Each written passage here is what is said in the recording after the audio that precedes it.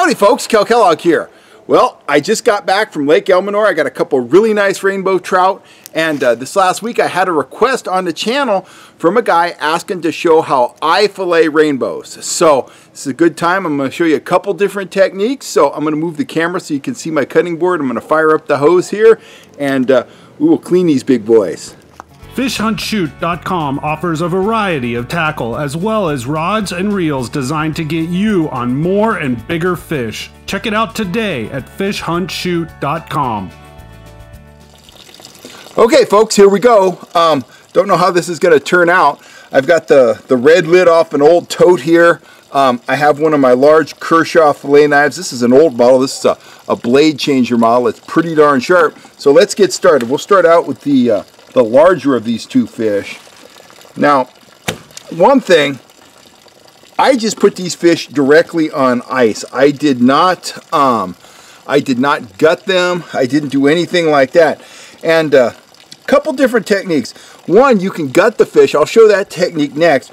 Or you can kind of pass on the gutting. But what I will say is when you're filleting trout, these fins here, they will kind of get in the way as you cut that fillet. So what I like to do, I like to go just like this, and I like to remove the lower part of that stomach before I start filleting. So I'll make a cut right there, and it's a really big trout here. This one's about 5 pounds, so this is not the common sized fish that I ordinarily fillet, but we'll remove the rest of that on the other side.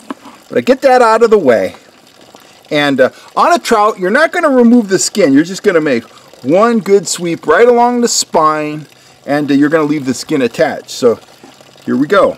We're going to cut right here. We're going to angle towards the head, but we're going to stay right outside of that, that cartilage there. That is the gill plate. We're going to kind of make a smile face shape cut right here.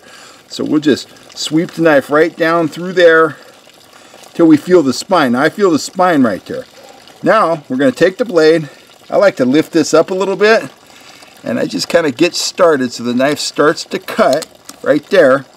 Now there are some ribs and stuff you're gonna feel going down, especially if you have a large trout like this one. And I never profess to be an expert, fish filleter, but I have filleted my share. So I'm just working that right down the spine, just like that.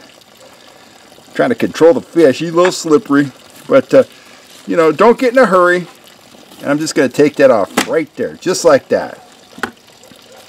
Now, there's my fillet removed. You can see I followed the spine right on down. We'll clean that up in a bit, but I'm going to set that aside for now. Just replicate that process on the other side, and I'm actually going to remove all these entrails, and that fish is absolutely stuffed full. Let's see what's inside of that fish.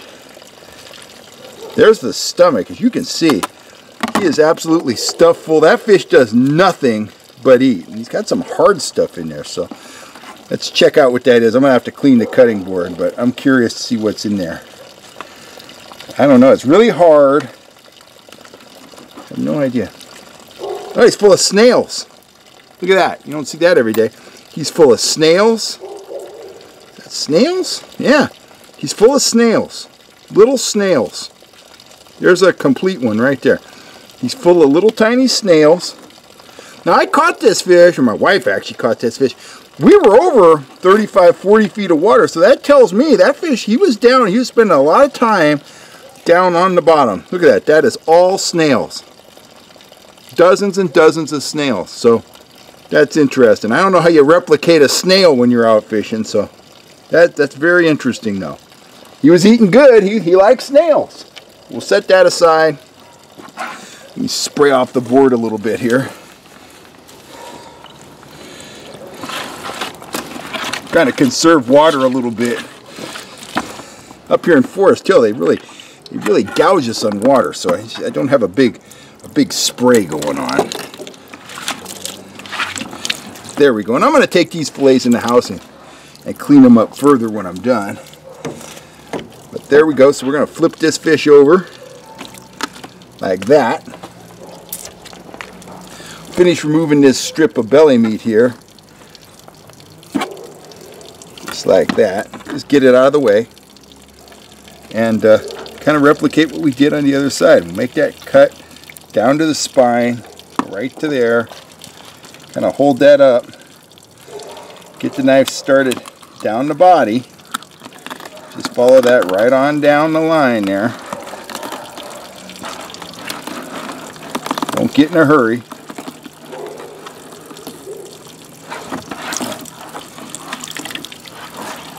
Whoa. Just like that. There we go. Get rid of all that. Yuck. Get rid of that and that lower fin there.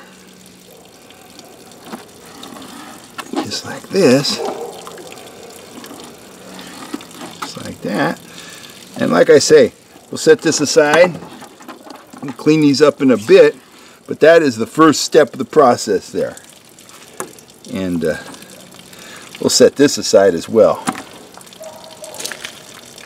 I've never seen a fish full of snails like that. Okay, here's trout number 2. Now we're gonna take a different approach with this trout, and this is gonna be a little bit cleaner process. We're gonna go ahead and we're gonna clean this trout first. So to do that, we're not gonna remove the head. It's gonna go in the vent right there, go right up the belly, just like that.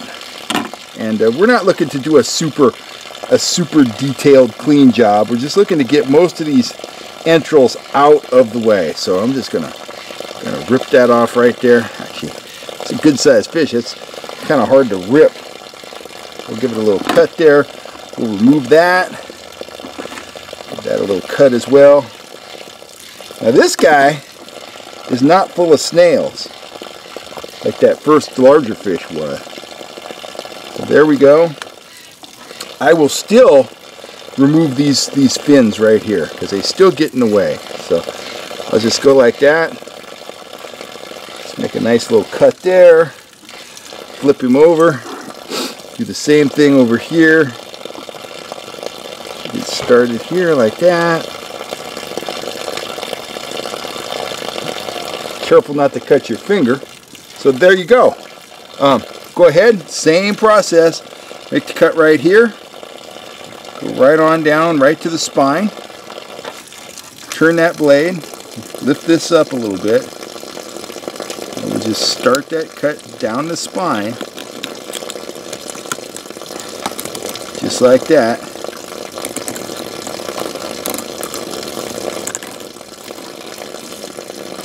As you can see, without those entrails in there, it is somewhat easier. So that's beautiful. Get that out of the way here. Whoa! There we go. Flip the fish over. Make that cut right there, just like that. Make sure you're all the way through down here. Find the spine. Start right down the spine, just like that. Take it all the way down to the tail. Flip that off. Very nice. Nice looking meat. Let me get those fillets back up here. Rinse this all off. Clean them all up.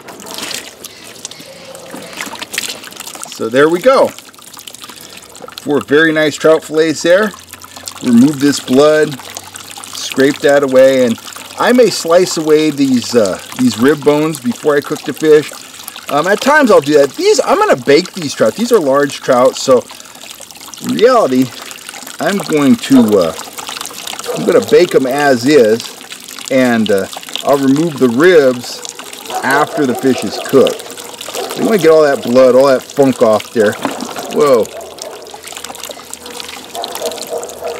Well, there you go. I'm going to bake these trout up tomorrow night with some lemons, some herbs. I'm going to probably cook some asparagus with them, and I'm in for some good eating. That's it. That's how I fillet trout. The second technique is definitely cleaner. It's probably better. I can go either way. Depends what I'm doing. If I'm out on the boat and I'm trying to get it done, I'll go ahead and fillet them without gutting the fish. But when you gut them, you definitely get a better product. You get a cleaner job.